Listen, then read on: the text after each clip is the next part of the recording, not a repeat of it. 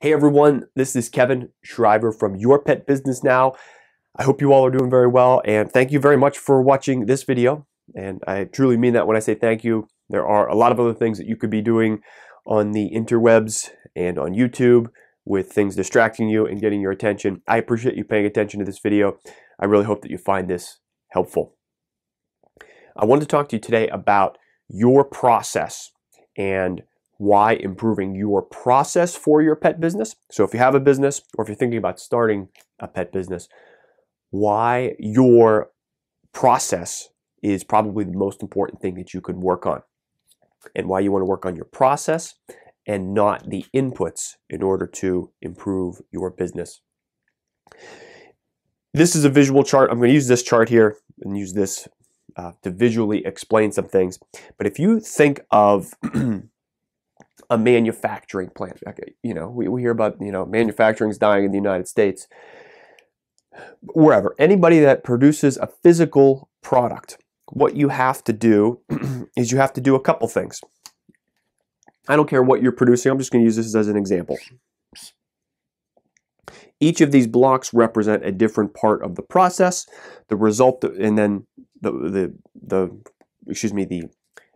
solution, or whatever the end result that comes out of this process of adding these pieces together, we get a result. And what we have to do in the process is we can either take, and all we have is two things. We have the inputs in a manufacturing sense.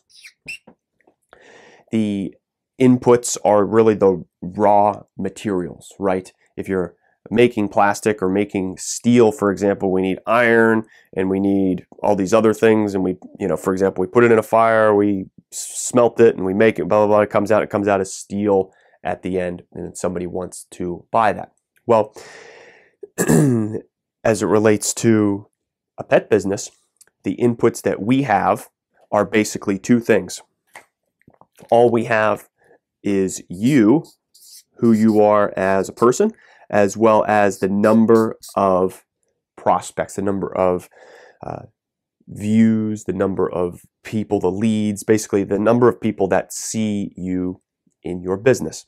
And the reason I say that those are really the only two inputs is because everything else fits into a controllable process. You can control yourself, and this is why I talk about working on yourself very often and all the time, because if you bring a better you to this process that we're talking about, you are going to get a better result. And let's be honest, really the only result that we're actually thinking about getting all the way down here at the end of our process of running our pet business is simply this. The only end result that we can get is money. Am I right? Is there, obviously happiness is going to come from all this as well. But really, we have to get more money because, if you're running a pet business and you're not running it efficiently, and I'm going to talk about the process here, it's pretty frustrating. If any of you have one of those businesses currently, money is going to solve a lot. And as we know in business, you can earn some money. Obviously, that helps you in your personal world, your personal, external, environmental world. But it also can help you with reinvesting back in the business and improving some of these processes. So going back to these inner blocks here that I believe are most important, because again, we want to get more money at the end. If you bring yourself plus the number of people in here, we need to improve this process. So in each of these blocks, we use a different color. Each of these blocks, so for example, inside of delivering your service to a client, there might be 3 different things that you can work on inside of the business. You go to your marketing section. There might be 3 different areas that you can work on in your marketing. As you can imagine, I'm going through the list here. Your customer service. There might be 3 measurable pieces that you can work on to improve that. Your follow-up and your client communication, that could fall in there. And then also your business administration. I'm just using this as an example. as again with any process, you will have probably, you could have more, you could have less, right? And here's the deal. If each of these 3 blocks, I'm going to use this as an example, produces 1 unit of value all the way down here that produces, gets us the money that we want here at the end.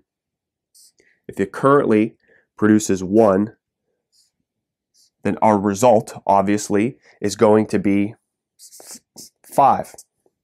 Now, if 5 happens to be our solution, or whatever the equation produces, our process produces 5 units of value to us, which could be money. We can obviously, again, money is what we want to earn in our pet business, but also in business, it's very measurable, right? Money is just the most measurable thing that we have. That's why it's easy to understand. When I talk to children about personal development, money is an easy thing to understand. Kids understand money, right? They say, hey, I want more of it. The person produces more value. Someone who doesn't make enough money, they don't produce enough value. Okay, that's pretty simple. Kids understand that. I know there's more values in this. Don't get mad at me and say, Kevin, all you do is talk about money. I know there's much more values. There's values in relationships. There's values and value, in your spiritual connectedness, in your spiritual world. I get that. I'm only talking about money here because it's easy to understand. So if we have a process that improves, for example, that produces 5 units worth of value to us. Again, all we did was evaluate and say, here's our process, here's us, we're putting our inputs in, we're producing 5 units of value. If 5 units or $5 or whatever this end result is good for you, fine, then that's it.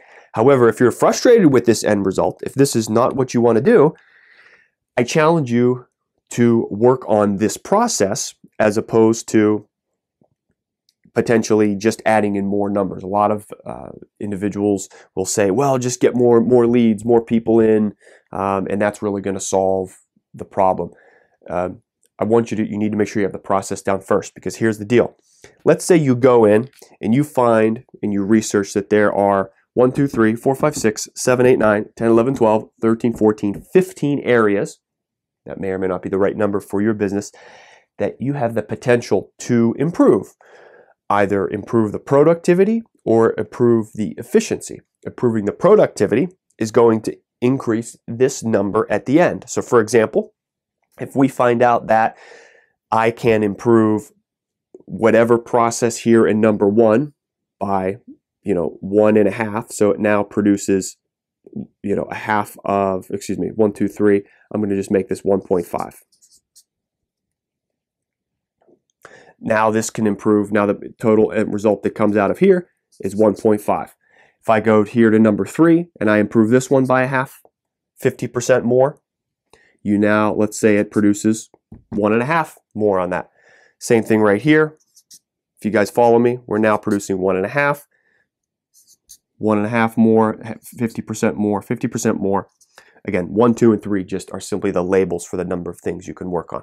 Well, what happens if you guys, for example, you spent 1 year and you improve 50% on one piece here, 50% here on the next month, 50% here on a process here, and on here and on here, learn some skills, improve yourself. You now are producing 50% more in each of these individual blocks.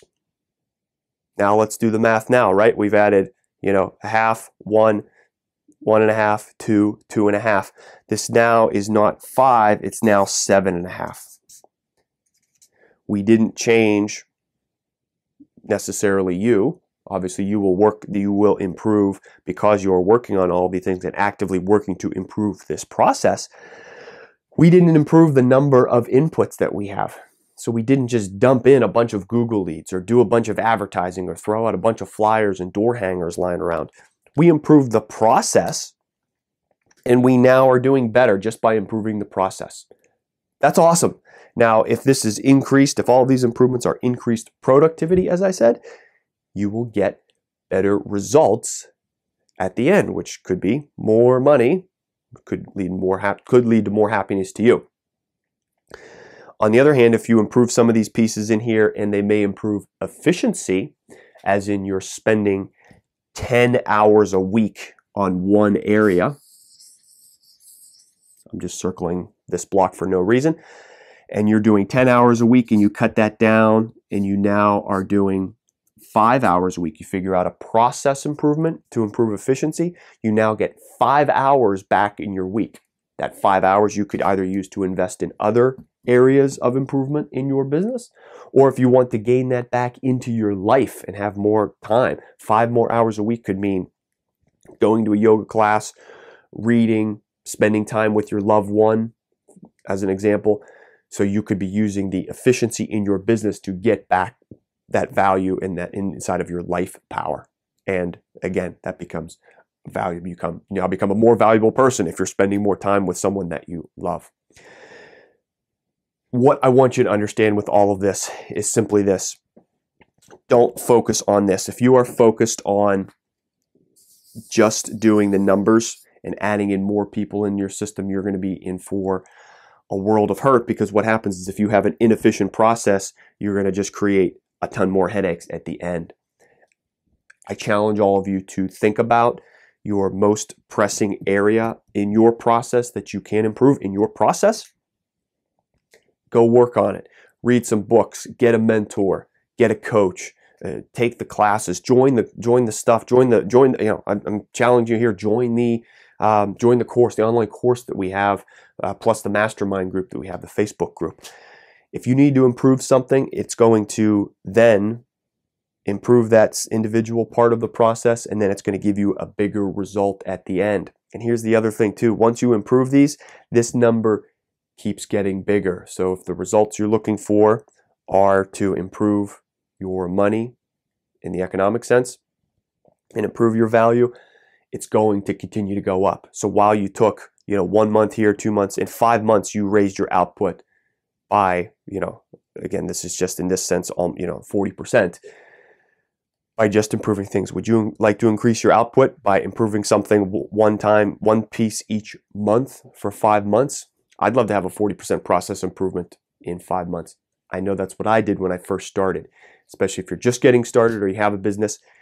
You can do it. The process improvements are very simple, but focus on the process and improving your process first. Once you get this part down, then you have a ton of confidence going back into here with the inputs of adding more people or more potential people into your business. And you want to be confident when you add these people in, because if you don't have this mousetrap built, you don't have a really good mousetrap built, you're just going to be in for a world of frustration and overwhelm. And I don't want you to be in that place for very long. If you have any questions or comments on this video and this concept here, please leave a comment below. And as always, thank you for watching and have a great rest of the day.